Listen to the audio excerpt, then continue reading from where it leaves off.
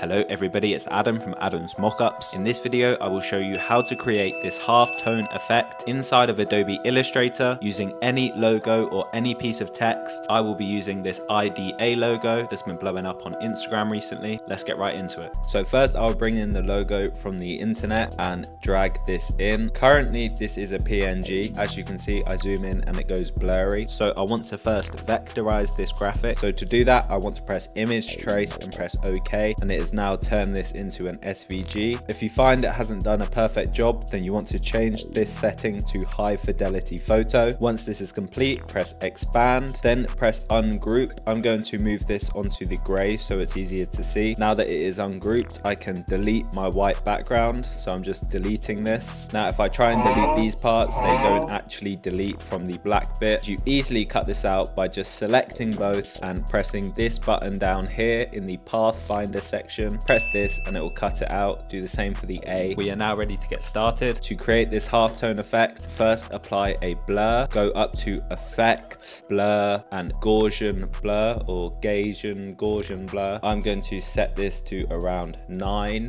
and press OK. Once you have applied this blur, you want to go up to object and press rasterize. Leave this all as it is and press OK. Once this is complete, the final step, go up to effect, stylize, pixelate, and color halftone. Now you want to set all of these to 0, 0, 0, 0, and this top option is the max radius of your circles. So if I set this to 80 and press OK, then here are the size of my circles. Now I can go back in and change this just down here. If I press color halftone and say I set this now to 100, then they are going to be bigger. Now you need to remove the white background once again, so I'm going to move this up here. You want to press image trace again, set it to high fidelity photo, press expand and ungroup. Delete your white background, ignore all these white parts for a second. This bit will need to be cut out again like before. Just press this cut out button with both of them selected, and finally you want to select the magic wand tool to select all of the black. Click on one part of black and it will select it all, and you can now move this out of the way from all of these little white parts. Select them and delete them. Press like on this video if you did enjoy. Here's me just making a few more examples. To design your own custom clothing, check out my clothing mock-up videos. But I have been Adam. Thank you very much for watching. I'll see you in the next one.